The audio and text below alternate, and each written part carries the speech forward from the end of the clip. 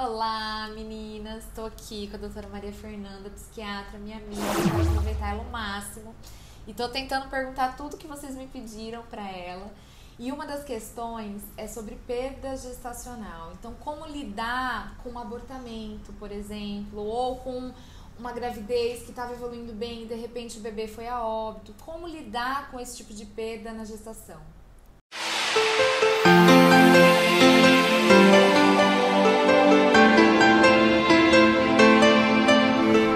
Vamos lá, pessoal, vamos tentar entender.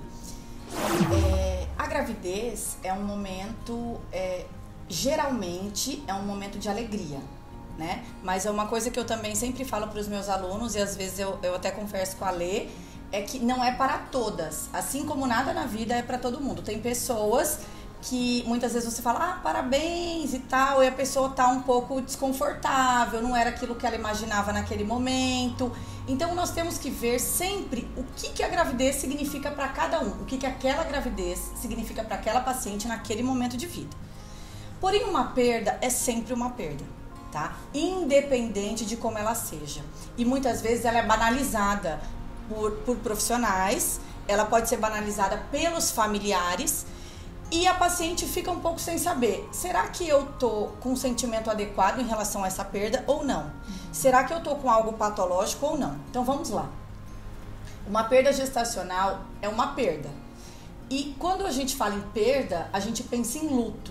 Então o que é um luto? O luto você sofre em relação a algo que você sonha viver, algo que você pensa no futuro, algo que você imagina, algo que você almeja. Então, quando você perde um bebê, você perde os seus sonhos e os seus planos em relação àquela criança, em relação a ela enquanto neta, enquanto filha, enquanto filho, enquanto família. E muitas vezes a gente não sabe como lidar com essa situação. Então, o que nós podemos fazer? A perda, pessoal, ela não é medicalizada. Ela deve ser sentida, ela deve ser sofrida e ela deve ser falada. Então, o que a gente mais orienta é o paciente procurar uma psicoterapia para poder falar mais sobre esse assunto, para poder lidar com essa situação. Dependendo da idade da paciente, dependendo das circunstâncias em que essa gravidez ocorreu, vale a pena procurar um médico ginecologista para avaliar qual foi o motivo dessa perda, para ver se tem chance, aí a Lê pode explicar um pouquinho melhor, de ser um bebê mal formado, se tem chance de cromossomopatias, ou se tem uma chance de haver uma nova perda. E existe um outro ponto de até quando eu posso esperar para eu ficar triste ou eu ficar mal. A tristeza decorrente do luto de uma pessoa muito próxima, a gente fala pessoa porque para a pessoa que é mãe e perde, a partir do momento que ela sabe que ela tem um ser ali dentro, ela já é mãe daquele bebê, daquele feto.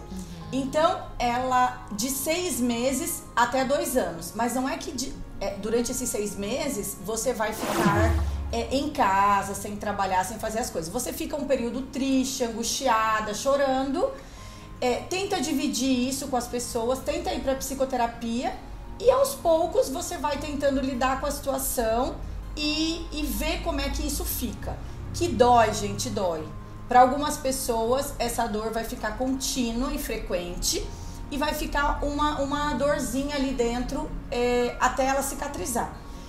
Caso você veja que ao passar do tempo isso não vai melhorando, que ao contrário, isso vai piorando, você vai tendo mais tristeza, mais sintomas depressivos, mais sentimentos de ruína, sem vontade de fazer as coisas no dia a dia, aí eu orientaria conversar com o ginecologista para perguntar uma orientação ou procurar um psiquiatra, porque às vezes precisaremos de medicação associada à psicoterapia.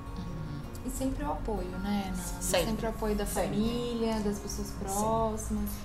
Às vezes a gente pede... E que não haja banalização. Às vezes a gente pede para a paciente não falar no começo, né? Ainda não contar da gravidez, justamente pelo risco de abortamento. Mas até que ponto isso é legal? Porque às vezes você ter o apoio também das pessoas que te amam, que estão perto de você, é importante. Então, acho que isso tem que avaliar e você tem que sentir como você vai, sei lá, se sentir melhor, né? Exatamente. Obrigada, Nanda. Imagina.